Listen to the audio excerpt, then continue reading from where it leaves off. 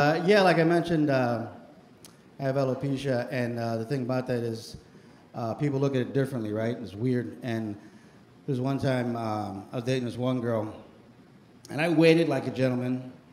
You know what I mean? I didn't want to jump on her bones right away and shit. So I was being real cool, right? And after a couple weeks, we messed around.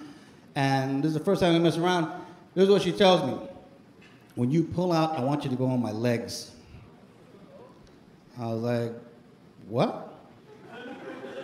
She's like, yeah, when you pull out, I want you to go on my legs. Well, I don't kink shame, so I was like, okay.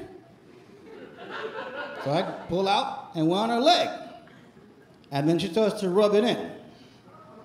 I'm like, what are you doing? She's like, well, I figure if I rub this in, I don't have to shave my legs anymore. I was like, bitch.